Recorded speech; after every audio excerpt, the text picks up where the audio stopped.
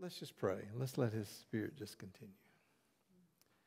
We thank you, Lord, for the peace which you bring. We thank you, Lord, that we can just rest in that and take a breath. And as we sing, Lord, it's like you're the breath in our lungs.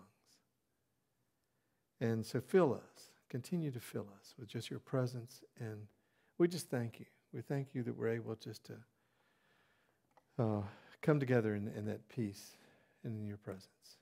We pray that you continue to be with us in Jesus' name. Amen.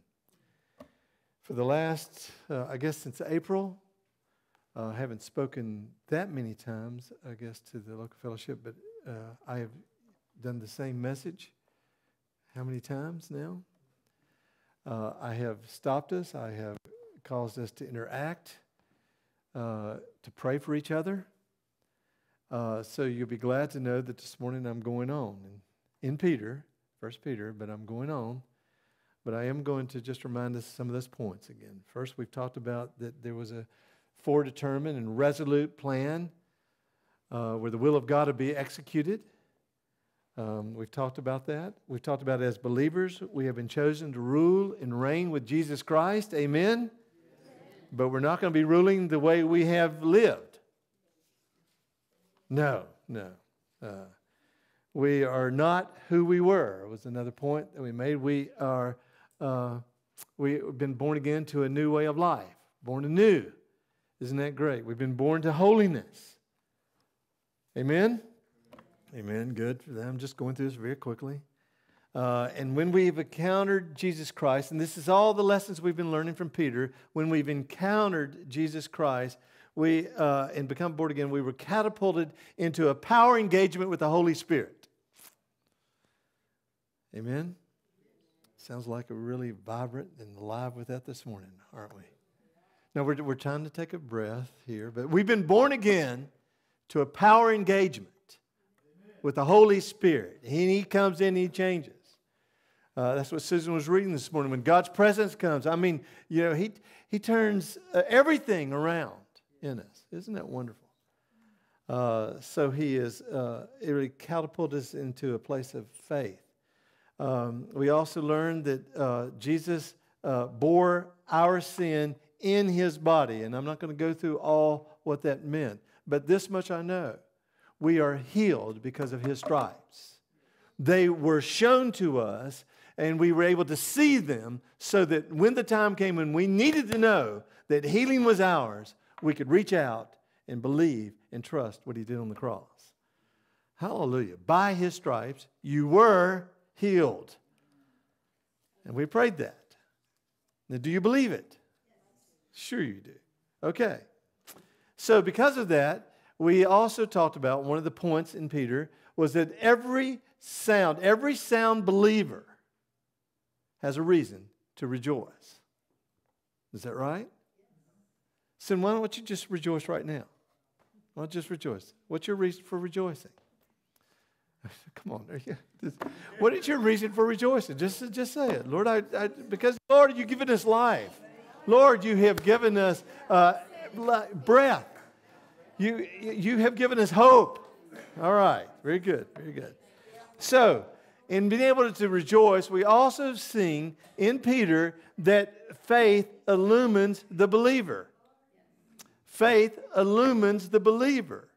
What that means is that we shine when we exercise that faith that we have in Him.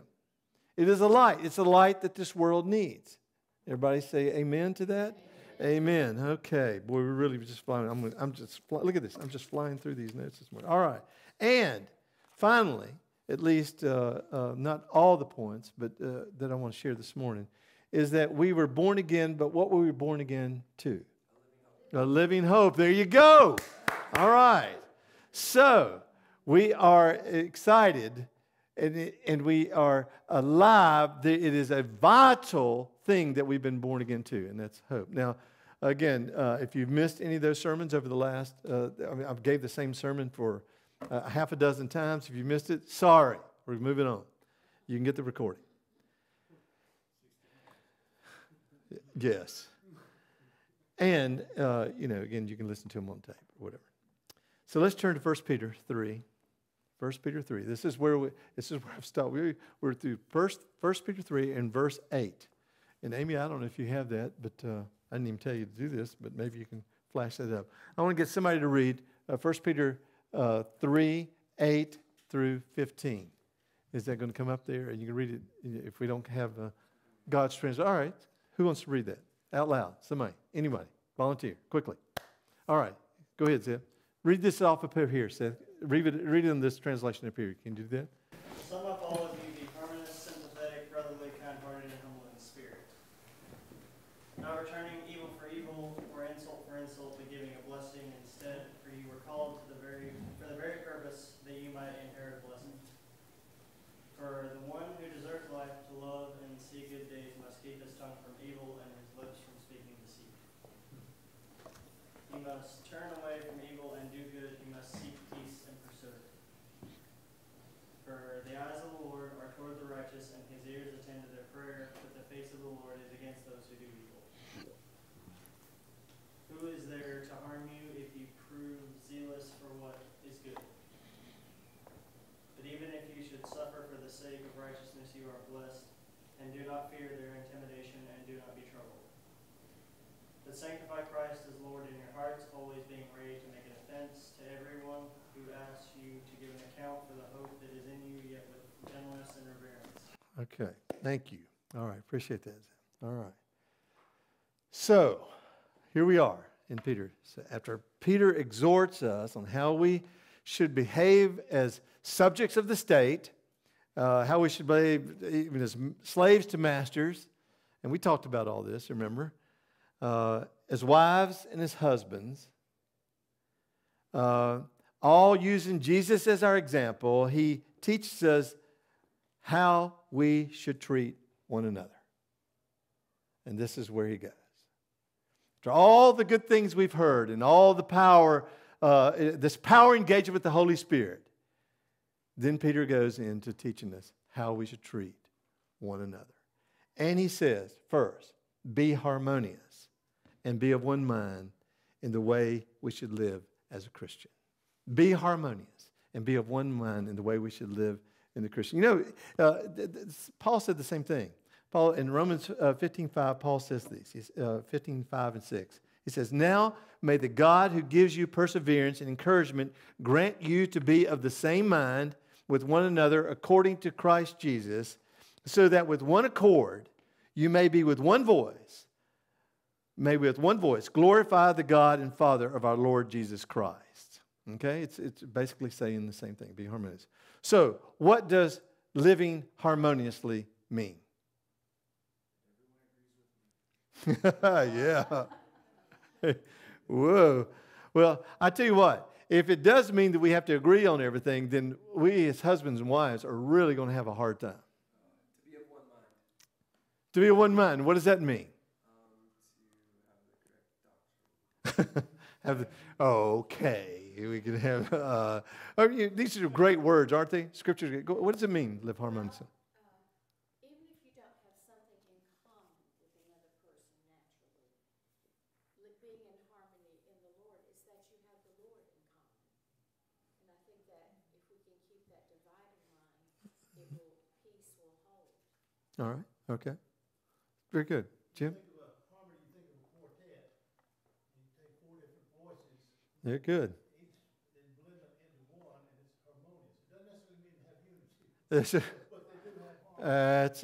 That's exactly right. Yeah. Hey, yeah, Dan? Same song, they're singing the same song, but they have a different part. Hey, well, all right, very good. Now we're starting to get with the harmony. It doesn't necessarily mean agreement, but I do think it means having compassion for one another. That we are together in this walk. We read through these scriptures, we read through them very fast, but I mean, he's saying, be harmonious, be of one mind. We're not supposed to hate each other, persecute each other. Is there enough persecution going on outside the church? Is there? Come on. Is there enough going on in this world that we do not need to do that to each other? Unless we, of course, want to bring the world into the church, which is what Jay used to say all the time.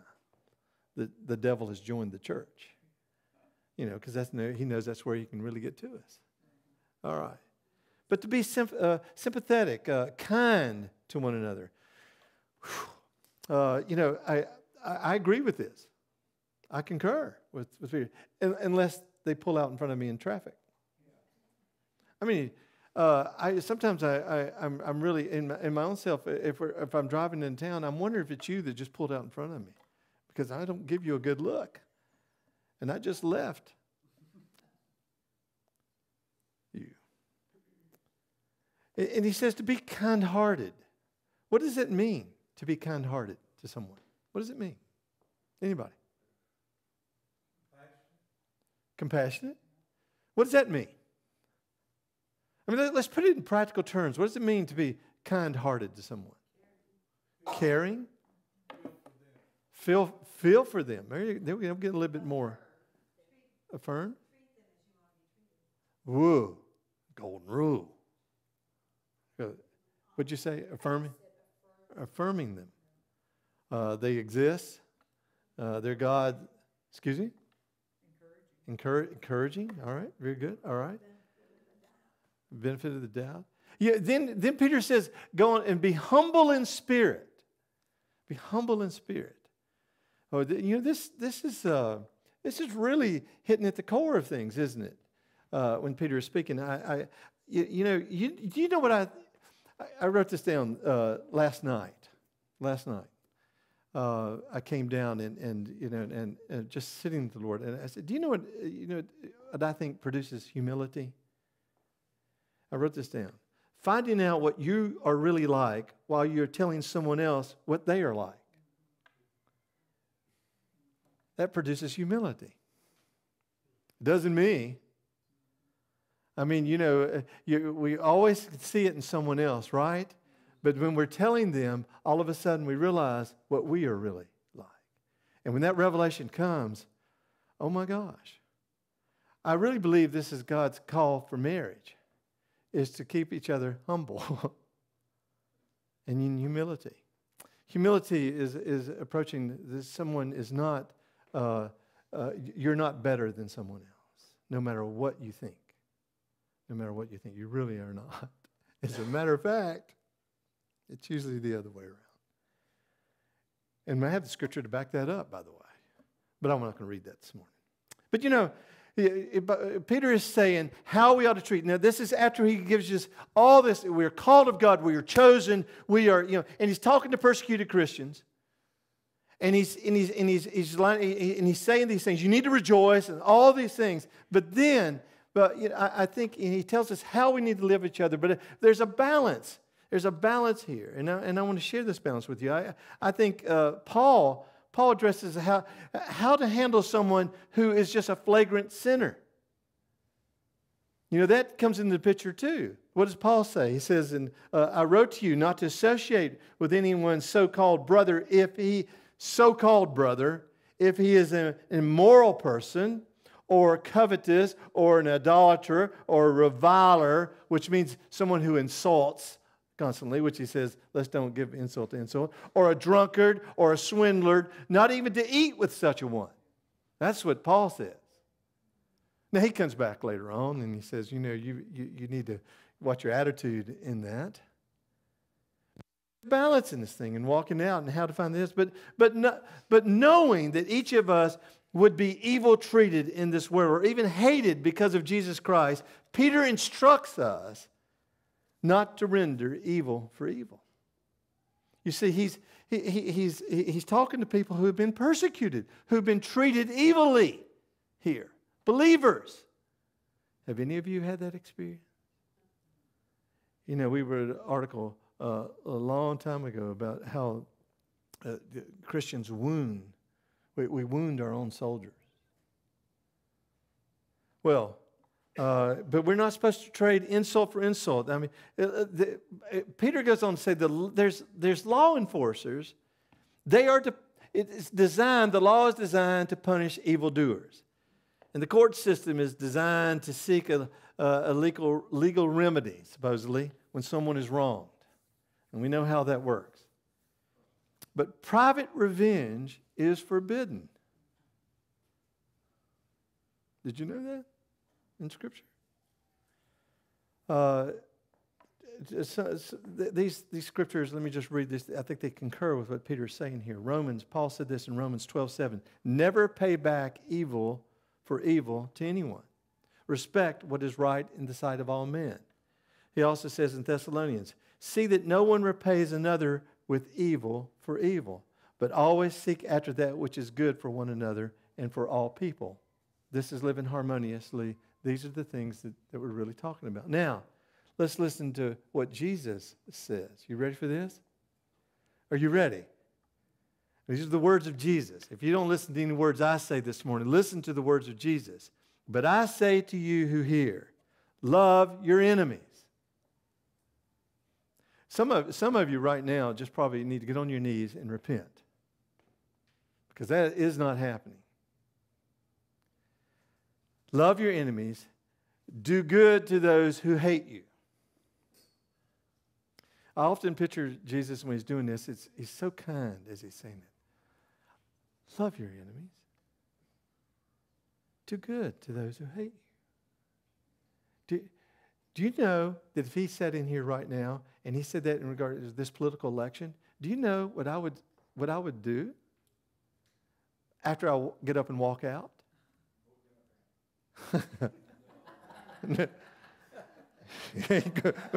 Oh, Lord, don't stir it up. See, it just stirs it up. Bless those who curse you. Pray for those who mistreat you. Whoever hits you on the cheek, offer him the other cheek also. And for whoever who takes away your coat and does you wrong, do not withhold your shirt from him either. Give to everyone who asks of you, and whoever takes away what is yours, do not demand it back. Treat others, here's the golden rule, Beth, treat others the same way you want them to treat you. Everybody take a breath. It's time for us to just take a breath, isn't it? It's time to take a breath. Now let's get this straight. Let's figure this out. When someone insults you or does evil to you, what are you supposed to do? You're supposed to give them a blessing. Don't associate with them, but give them a blessing. Didn't Paul say not to associate with them? But give them a blessing. Where are we going to go with this? I think that this can only be understood in the context of what Jesus has done for us. The only way I can understand the balance in Scripture is to see what he's done in my personal life. That's the only way I can understand this. Am I worthy to receive the glory? No. So I am unworthy. Are you worthy to receive the glory? So you are unworthy. So you, being unworthy, have received the inheritance of the blessing, Peter said. You are unworthy. Are those who mistreat us unworthy? They sure are. Are you unworthy? You sure are. But you have received an inheritance of blessing, Peter says. We were deemed evil so that we would be redeemed good. We were deemed evil, but we have been redeemed good. Wow. Then Peter quotes the psalmist, Psalm 34. He says, the one who desires life, listen, the one who desires life, to love and see good days, must keep his tongue from evil and his lips from speaking deceit. He must turn away from evil and do good. He must seek peace and pursue it. For the eyes of the Lord are toward the righteous, and his ears attend to their prayer. But the face of the Lord is against those who do evil. There's 3 points here. 3 points Peter is making. First, if you want and desire life, and for it to be good to you, what must happen? There's 4 points here. One is this. You got to what? Keep your tongue from doing what? Speaking evil. Hello. Now, this gets very practical. This gets very practical. Go ahead and bite it. Everybody just bite your. Just do that for a moment. Just bite it. That's what you're going to have to do if you want to have a good life. I'm hearing people all the time, why does this happen to me? What's going on? And the element that's not illuminating, it's where their faith is not interacting very well with what's going on and what God is doing. What do they do? About somebody who is the mistrust or somebody they hurt, what do they do? What do they do? What do you do? What do you do? What do I do? Let's make it personal. Go ahead. Go ahead and just chew on it. Chew on it a little bit. Then he says, keep your lips from speaking untruths. What's an untruth? What's a practical untruth that you speak? Anyway, come on, I'm asking you. What's a practical untruth you speak on a daily basis? Always. So what? Always. Okay. No, you always, never. In a very practical way, how does that expose itself? Let's talk about healing. What's a way where you speak deceit? I'm sick. I don't feel well. Now, is that the truth? It's the truth. But what is the truth? Yeah, it's a fact, Sally. It's more of a fact, and it's a factual truth. However, I'm not trying to go too far here. But the fact is that I'm not feeling well. But in Jesus, I am healed. And I'm going to believe that. That's the truth. That's the truth. You see, our lips can speak deceit. There's life and death in the tongue. And in the lips, even as Peter is saying. Because when you speak deceit, what are you speaking? Out of the inward parts comes your treasure. You're speaking curse rather than life. The second part, the requirements to have a good life. Do good and not do evil. These are just basic premises of a Christian life. Do good and do not do evil. Let's put that in practical terms. What does that mean on a day-to-day basis? Do the dishes and don't leave them. Actually, that's probably as practical as you can get. Do the dishes and don't leave them for somebody else to do.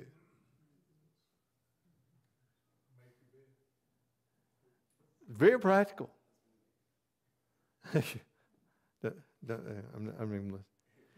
Second part of that is seek peace and pursue it.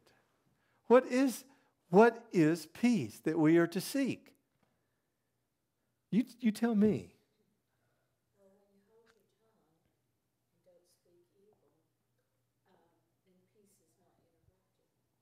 is not interrupted. It's so right. And you are producing a good life.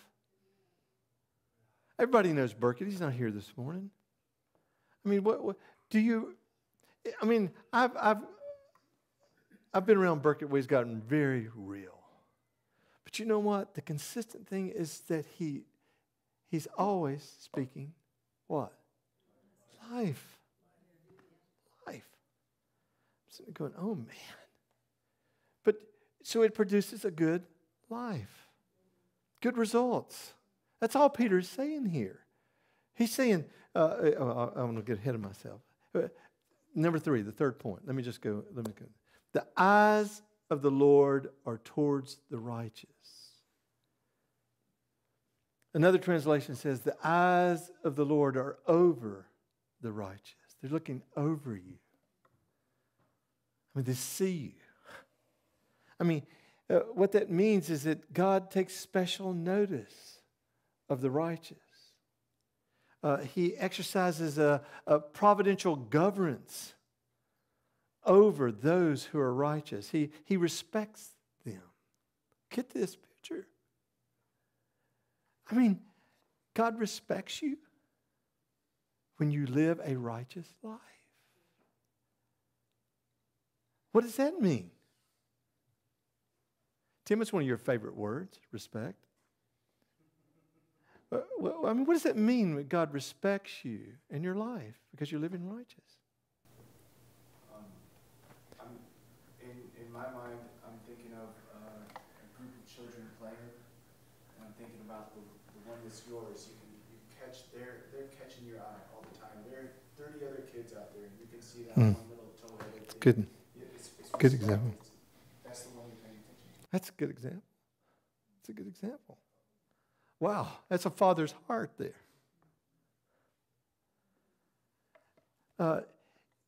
His ears are attuned. They're open to their prayers. And if they are attacked by the enemy, if the righteous are attacked by the enemy, he will be attuned to those distresses and he will deal with our enemies. He will deal with your enemies if you're living a righteous life. Why? Because his face is against those who do evil.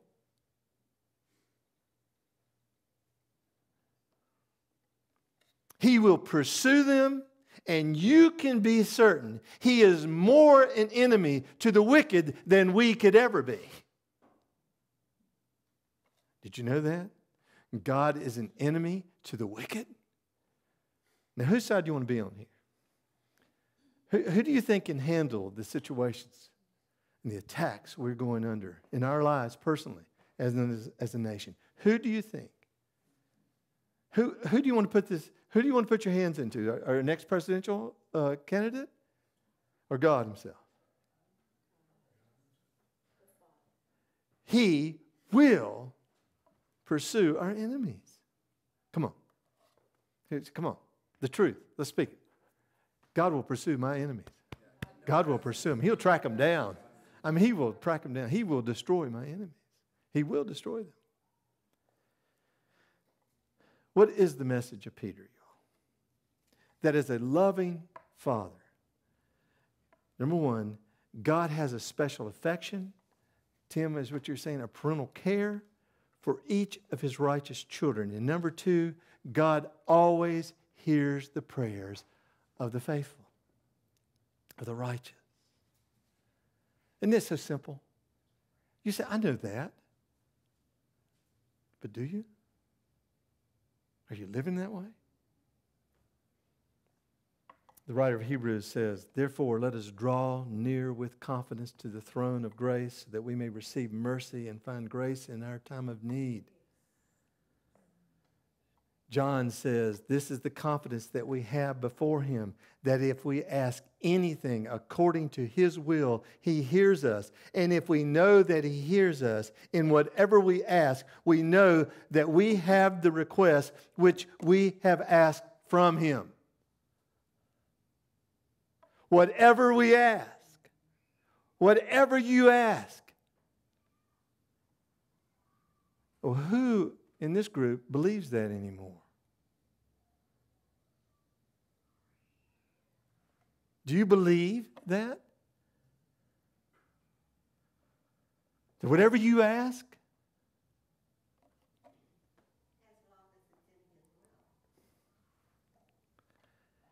that's the reason we don't believe.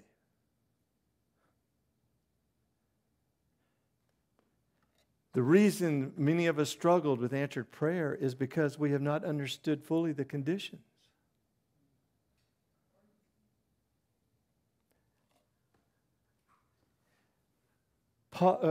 Peter is speaking here of us living a righteous life. He knows we're being persecuted. He knows we're going through these things. He knows all this, but he's saying, listen, in the midst, you need to be harmonious. You need to be kind. You need to be encouraging each other. You need to be living a life that's holy. And then he goes on and quotes Psalm 34, and it says, if you want to have a good life.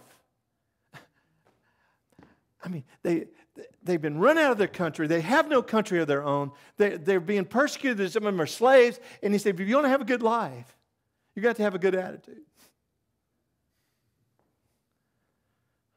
It sounds like the end. You see, the key to understanding all this is locked up, I think, in the vault of eternal wisdom. Suffering is not the will of God. But if we suffer for the sake of righteousness, we will be blessed. This is what Peter is talking about. I want you to listen to the words of Jesus one more time. This is in Matthew 5. You'll recognize this. Blessed are those who have been persecuted for the sake of righteousness, for theirs is the kingdom of heaven. Blessed are you when people insult you and persecute you and falsely say all kinds of evil against you because of me. Here it comes. You think Peter just made this up himself? Rejoice and be glad, for your reward in heaven is great. For in the same way they persecuted the prophets who were before you. You are the salt of the earth. But if the salt has become tasteless, how can it be made salty again? It is no longer good for anything except to be thrown out and trampled under the feet of men. You are the light of the world. A city set on a hill cannot be hidden, nor does anyone light a lamp and put it under a basket, but on the lampstand, and it gives light to all who are in the house. Let your light shine before men in such a way that they may see your good works and glorify your Father who is in heaven. Jesus knew that there was going to be persecution. I mean, hello, he was persecuted. To suffer for the cause of truth, to suffer for a good conscience, is the honorable duty of every Christian, Peter said. The delight of it is greater than the torment of it. The honor of it is greater than the disgrace of it. The gain is much more than the loss.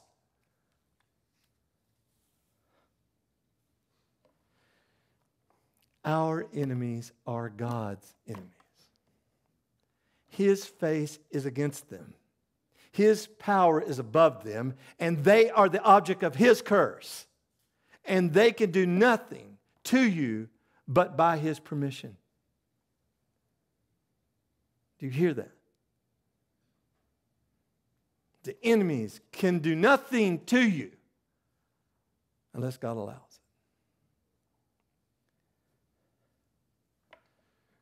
So we are not to trouble ourselves about them. Instead of us living in terror in this day and time,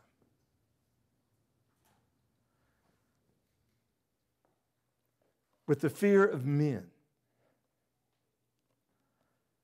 Peter says these words: we are to sanctify Christ as Lord in our heart.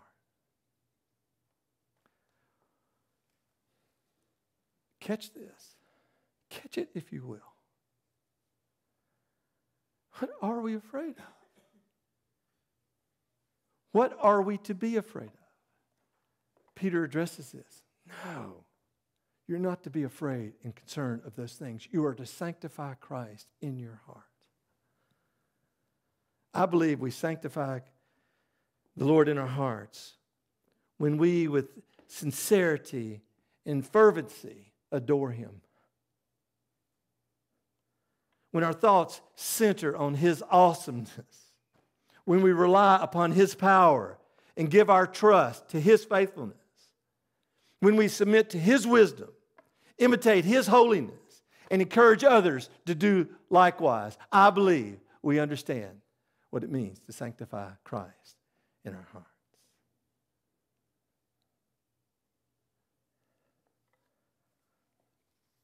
When someone else asks us why we are hopeful,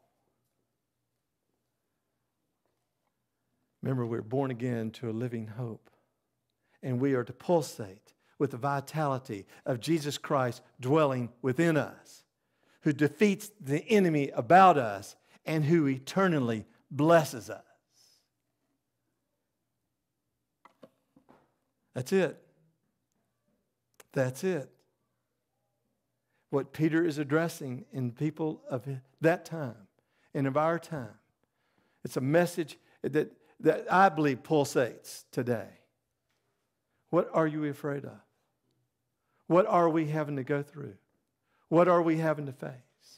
And I say, as Peter, we need to sanctify Jesus in our hearts and adore Him for who He is and what He has to offer. That's how we face. You want to have a good life? You want things to turn out okay? Watch what you're saying. Do not speak untruth. Seek peace. Do good and not evil. The way to life. Come on, stand up. Stand up this morning. Just stand up. Reach your hands out towards heaven. And let's just, in some way, oh God, we adore you. We adore you. That you would take us unworthy sinners, if you would, and bless us with an eternal blessing. Bestow upon us and give us an inheritance that allows us to even sit beside you in high places, to rule and to reign, and to watch you destroy our enemies, and to bring those things which we need into our life, which makes our lives good, so that we may offer and give them to other people, where they can see the glory of God, not only in the words, not only in singing songs, but in our lives. Lord, how awesome are you? I adore you this morning, Lord. I think all of you need to just personalize it and just say to Him, Lord, I want you to have sanctity in my heart. I want you to fill it up with your presence towards any person I meet, towards anything I have to do, and towards any circumstance I have to face. I do not, Lord, want to drudge through this life without the surety of your presence. That I may know that when I cry out to you, you will hear my prayer. And you will do what we have asked. I can't believe that. And that is an evil thing to say. I believe your word and I believe your truth. Oh God, you do not have to prove yourselves to us, but may we understand your love and presence in a new and powerful way, that we may live righteously before you. In Jesus' name. And everybody said, amen. Amen. Everyone, learn to live. Learn to live. Casey came to me earlier this summer with the young people we had here, and he said, "Do you know what the problem is?" And that's what he said. They don't know how to enjoy life. They just don't know how to enjoy life. And all of a sudden, they were coming alive, and God visited us, and all of a sudden, something started happening. But this much I know: enjoy this week. Enjoy it, whatever the circumstances. Enjoy it, and find yourself in a place where Christ in you is being sanctified. Amen? Amen. You'll have a good week. I promise you. Okay? Bless the Lord. Bless the Lord.